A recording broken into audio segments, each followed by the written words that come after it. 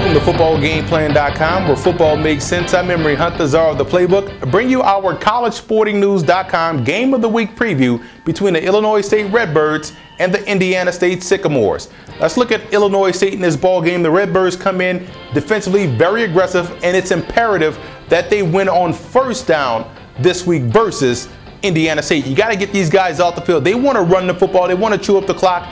You win on first down, you put these guys in backed up situations, and that's a win for that defense. And also, you look at your own offense. I say that no huddle approach, that sugar huddle type of approach works well versus an aggressive defense like the Sycamores. That way you keep that same personnel on the field. You may not hurry up, but you are at the line of scrimmage, forcing these guys to stay in that same personnel. Now you look at Indiana State in this ball game. I look at their offense. I look at Mike Parrish and that receiving core having to make some plays throwing the football. And I also look at that offensive line versus Illinois State's defensive front.